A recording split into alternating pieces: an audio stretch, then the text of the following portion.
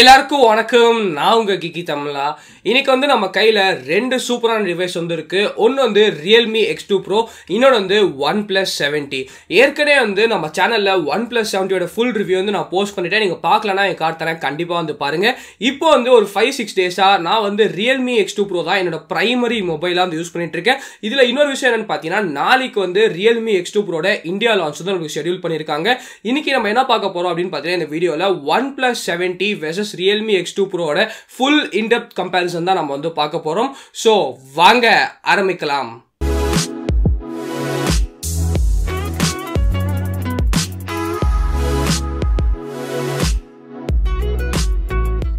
நம்ம Geekytamizha சேனலுக்கு இன்னும் சப்ஸ்கிரைப் பண்ணனா கீழ இருக்க சப்ஸ்கிரைப் பட்டனை வந்து பிரஸ் பண்ணிக்கோங்க. அது பக்கத்துல இருக்க பெல் ஐகானை கிளிக் பண்ணி ஆல் நோட்டிஃபிகேஷன்ஸ் வந்து செலக்ட் பண்ணிக்கோங்க.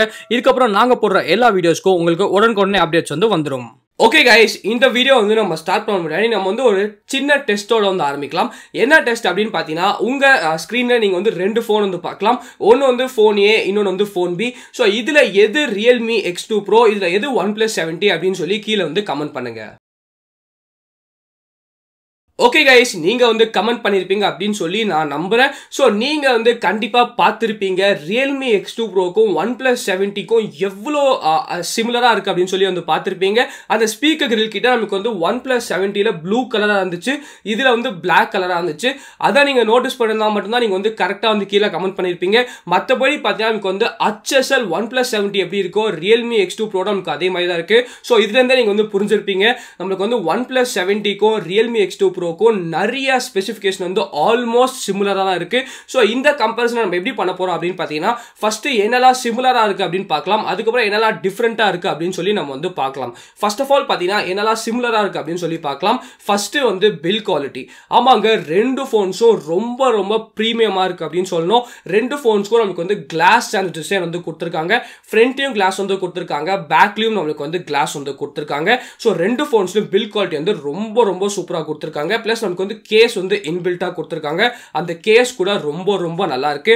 ஒருவேளை நீங்க வந்து நம்ம ஜாதியால இருந்தா உங்களுக்கு வந்து கண்டிப்பா கேஸ் வந்து பிடிச்சிருக்காது. ஆமாங்க, நான் வந்து ஸ்கின்ஸ் தான் எப்பயுமே வந்து போட்டு யூஸ் பண்ணுவேன். ஸோ நீங்க பார்க்கலாம், இந்த ரெண்டு போன்ஸ்லயும் நான் வந்து ஸ்கின்ஸ் தான் வந்து போட்டு யூஸ் பண்ணிட்டு இருக்கேன். ஸோ ஒருவேளை உங்களுக்கு வந்து ஸ்கின் வந்து பிடிக்கும் அப்படின்னு நினைச்சீங்கன்னா நீங்க வந்து கேப்ஸ் இந்தியால இருந்து பர்ச்சேஸ் பண்ணிக்கலாம். கீழே வந்து லிங்க் தரேன். அதே சமயத்தில் நம்ம சேனல் பேர் Geekytamizha அப்படின்னு அடிச்சீங்கன்னா உங்களுக்கு வந்து 10% ஆஃபர் வந்து கிடைக்கும். அவங்க வந்து Realme, OnePlus மட்டும் இல்லங்க, எல்லா டிவைசஸ்க்கும் சூப்பரான ஸ்கின்ஸ் வந்து அவங்க விற்கிறாங்க.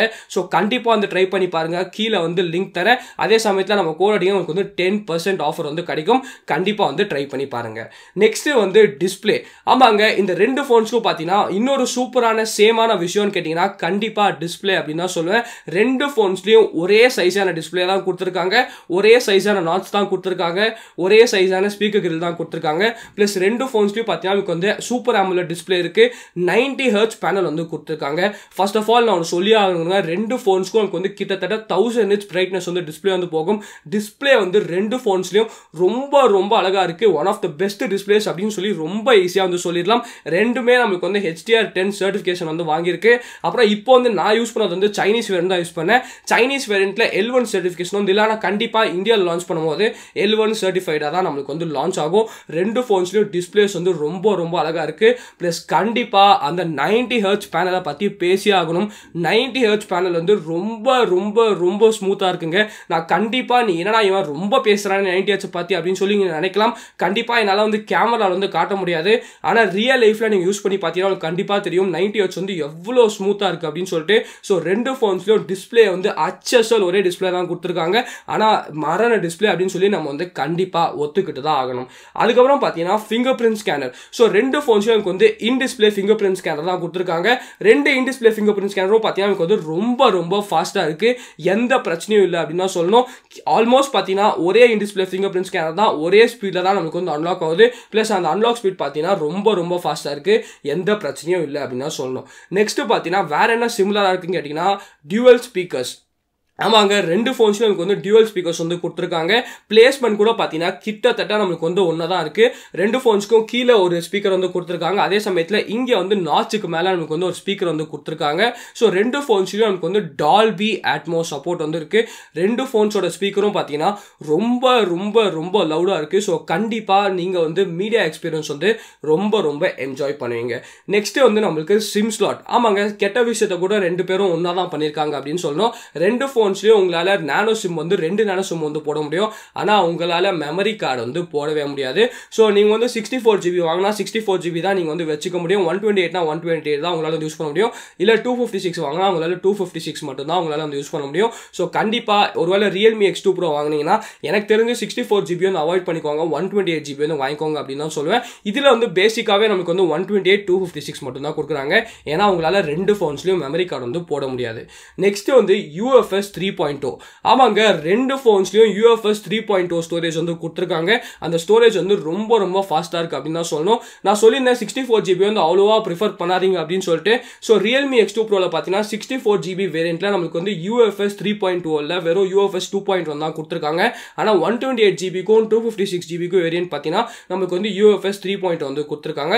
இதில் வந்து 64 GB இல்லவே இல்லை. ஸோ 128 256 இதில் வந்து UFS 3.0 தான் நம்மளுக்கு வந்து கொடுத்துருக்காங்க. ஸோ அடுத்தது பார்த்தீங்கன்னா வந்து ப்ராசஸர்.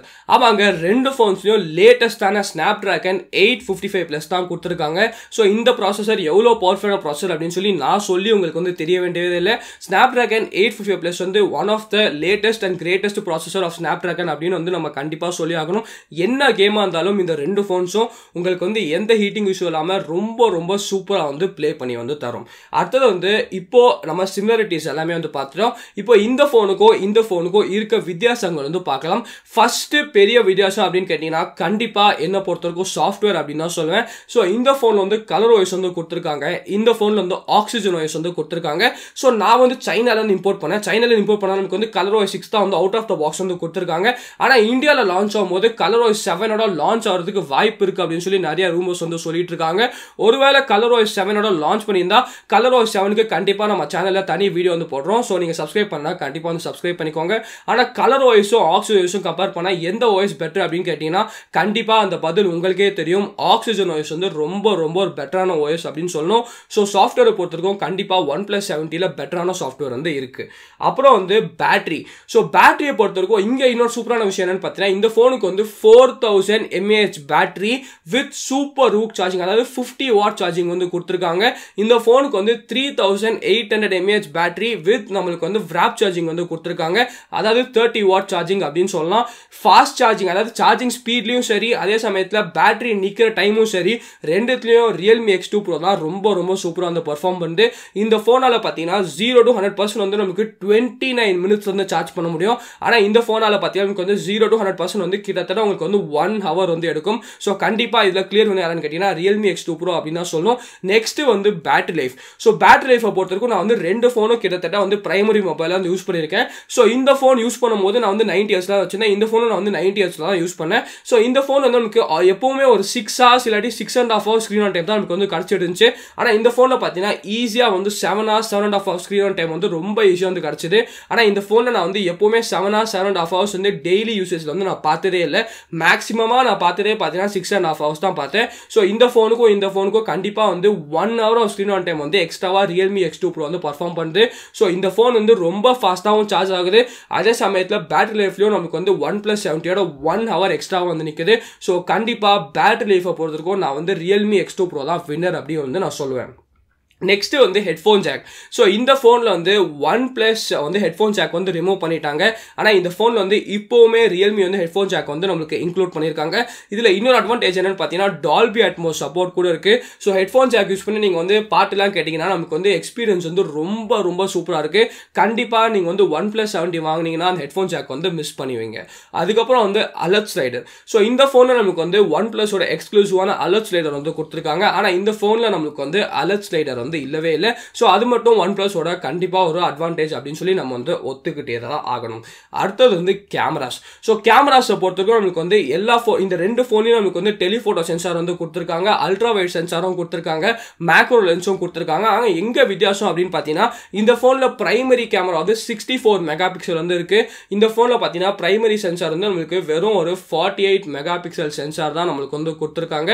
ஸோ இப்போ நமக்கு வந்து இதில் ஜஸ்ட் 48 தான் இருக்கு, இதில் வந்து 64 மெகா பிக்சல் சென்சார் வந்து நமக்கு கொடுத்துருக்காங்க. ஸோ எந்த ஃபோன் வந்து பெட்டரா பர்ஃபார்ம் பண்ணுது, இந்த ஃபோன் தான் பெட்டரா பர்ஃபார்ம் பண்ணுதா அப்படின்னு கேட்டீங்கன்னா கண்டிப்பா இல்லைங்க. நமக்கு வந்து OnePlus 70 தான் பெட்டரா பர்ஃபார்ம் பண்ணுது ரியல் லைஃப்ல வந்து. எதுக்கு அப்படின்னு கேட்டீங்கன்னா ஃபர்ஸ்ட் வந்து கேமராஸை பொறுத்திருக்கும் இந்த ஃபோனில் நமக்கு வந்து எலக்ட்ரானிக் இமேஜ் ஸ்டெபிலைசேஷனும் இருக்கு, ஆப்டிக்கல் இமேஜ் ஸ்டெபிலைசேஷனும் இருக்கு.